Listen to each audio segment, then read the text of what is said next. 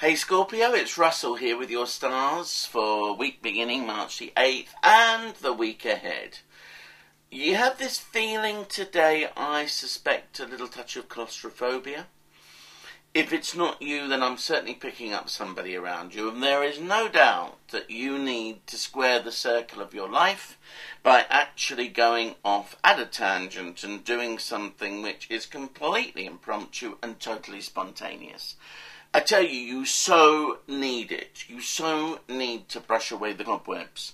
With the Sun conjunct Uranus in your house of love and the things you love to do and your heart's desire, you're not going to get anywhere in life unless you take a risk or a chance. And today is the perfect day for you to do so, even if it's a calculated one.